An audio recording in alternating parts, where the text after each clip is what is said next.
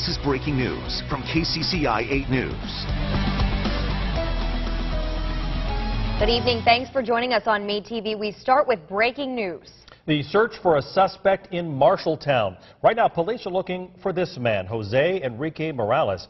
Police say he is wanted in last night's deadly shooting. Earlier this afternoon, police surrounded a home in Marshalltown. KCCI's Jason Rantala has the breaking news for us.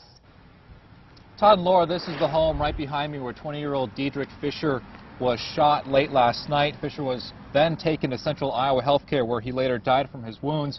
Now, just a few hours ago, a SWAT team was executing a search warrant at a home just south of here on South 9th Street this afternoon. Police believe the suspect, 19-year-old Jose Morales, was inside.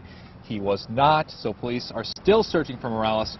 We spoke with one of the victim's friends who says he saw Fisher get shot last night. He says Fisher and Morales were having a fight when Morales shot Fisher at close range. The victim and suspect apparently knew each other. He talked about where his mindset is now that he's lost a friend. Shock, pain, everything else, but it's nothing that, I don't know, I can't get over. But I'm going to think about it and be thinking about it every single day. But there's nothing I could do, there's nothing I can change in the world. Morales is wanted on first-degree murder charges.